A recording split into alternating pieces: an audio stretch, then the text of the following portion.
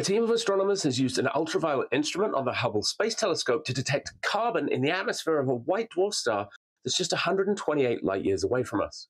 Early in my PhD studies, I was lucky enough to do some research on white dwarfs, so they've always held a special interest for me. Let's take a quick look at what a white dwarf is.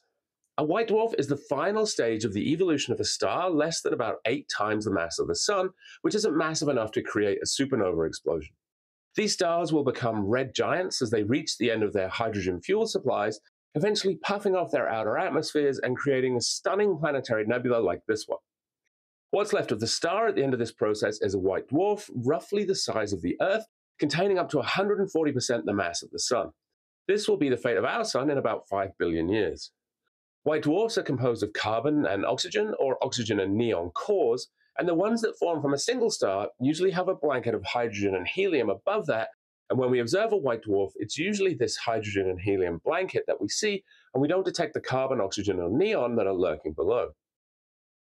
However, in the case where a white dwarf forms by a violent collision with another star, either a second white dwarf or a subgiant star, carbon and oxygen can sometimes be observed in the atmosphere of the star, presumably dredged up in the collision. So far, this has been very rare, with only 6 documented cases, but that's exactly what the team has found in its observations of WD 0525 plus 526. This white dwarf appeared like any other white dwarf when viewed in visible light, although it is very massive at 120% the mass of the Sun and unusually hot at 21,000 Kelvin. Once the team turned Hubble's ultraviolet Cosmic Origins Spectrometer to the star, the picture changed dramatically, showing carbon in the atmosphere of the star and suggesting that WD 0526 plus 526 was formed by a stellar merger rather than from a single massive star. This is the first time evidence for a merger has been discovered using ultraviolet spectroscopy, and it raises some really interesting questions.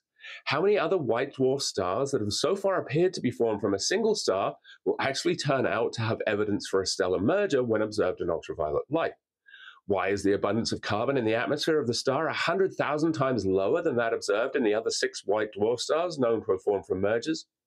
The list goes on, and the team hopes to extend this research by observing more white dwarf stars in the ultraviolet to extend our understanding of white dwarf stars and white dwarf binary systems.